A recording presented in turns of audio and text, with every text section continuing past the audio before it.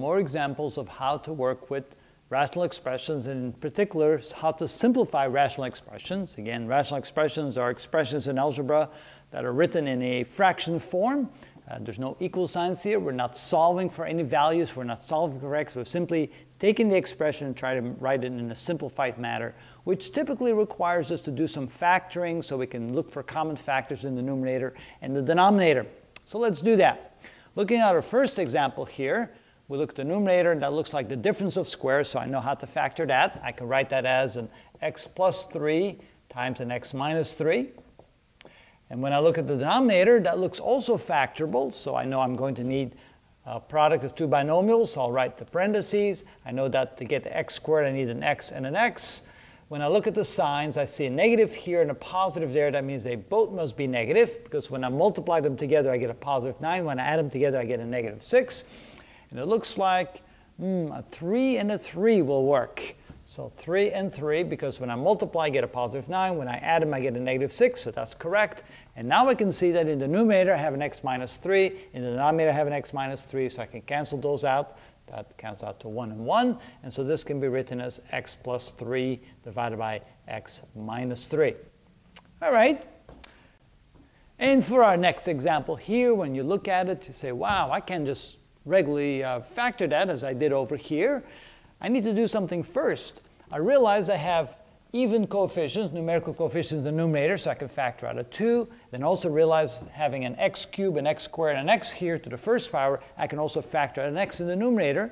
And looking at the denominator, it's the same thing. I can factor out a 4, and it looks like I can also factor out an x. So let me do that first. So this is equal to 2x times x squared plus 3x minus 4. Now, just to make sure we did it correctly, if we multiply this back in with this, do we get what we started with? 2x times this gives us a 2x cubed. 2x times this gives us a 6x squared. 2x times this gives us a minus 8x. So we're good. Divide that by, if I factor out a 4x, I have remaining an x squared plus x to the first power and minus 2. Again, just to make sure we did it correctly, multiply back in. 4x times this, 4x cubed. 4x times this, 4x squared, 4x times this, minus 8x. We're good to go. Now, is what's in parentheses factorable? Well, let's try that. So this is 2x times, and if it's factorable, we should be able to write it like this. The product of two binomials. In the denominator, same thing. If that's factorable, we should be able to write it like this. So in the numerator, I'm going to need an x and an x. Signs, one will be positive, one will be negative, because this is negative, that's positive, so a plus and a minus. When I multiply them together, I get a negative 4. When I add them together, a positive 3. How about plus 4 minus 1? Because negative 1 times 4 is a negative 4. Plus 4 plus a negative 1 gives me a plus 3, so that's good. For the denominator, I'll have an x and an x. Sign-wise, again, a negative and a positive. And when I multiply them together, I get negative 2. When I add them, a positive 1, so that would be a plus 2 and a negative 1. Negative 1 times a positive 2 gives me negative 2. A plus 2 added to a negative 1 gives me a plus 1. So that's correct as well. Now we can go ahead and see if anything is, we can simplify anything. We can cancel out an x and an x. Those cancel out. And 2 and a 4, they're both divisible by 2, so this becomes a 1 and this becomes a 2. And over here I have an x minus 1 and an x minus 1. They cancel out. And so I'm left with a 1 times x plus 4. In the denominator, 2 times x plus 2.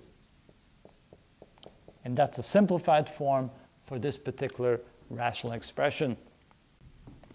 Now looking at our third example here, let's see if we can factor that one. And right away I realize that I have x to the fifth, x to the fourth, x cubed, so I should be able to factor an x cubed in the numerator. I can also factor out a 5.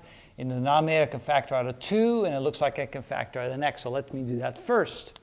So this is equal to 5x cubed times 2x squared plus x minus 6. All right, just to make sure I did this correctly, if I multiply this back together, 5x cubed times this gives me a 10x to the fifth. 5x cubed times this gives me a 5x to the fourth. 5x cubed times this gives me a minus 30x cubed. And we divide that all by, when we factor out a 2x, I end up with a x squared minus x plus, oh, not plus, because I have a minus here, minus 6. All right, just to make sure I didn't make any mistakes, 2x times this gives me a 2x cubed, 2x times this gives me minus 2x squared, 2x times this gives me minus 12x. All right, so now at least I can see that I can factor out this x with this x cubed here. We'll do that a little later. I now have to rewrite this whole thing with numerator and denominator factored. So this is equal to 5x cubed times the product of two binomials divided by 2x times the product of two binomials. Now the denominator is relatively easy to factor. We know that we're going to need an x and an x.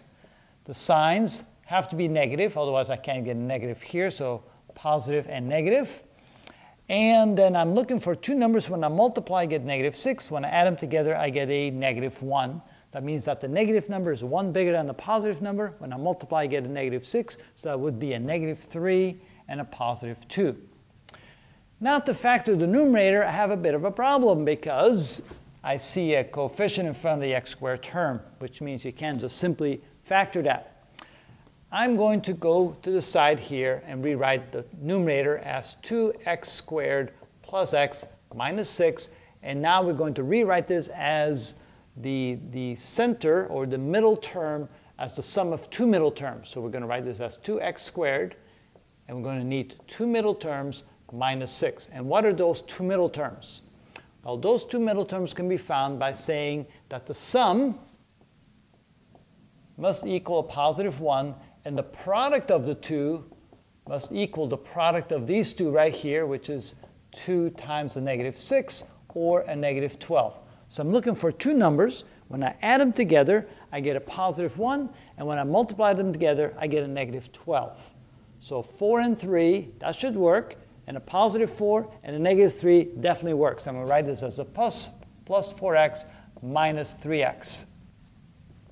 Now I'm going to group them in two groups of two, this group, and this group.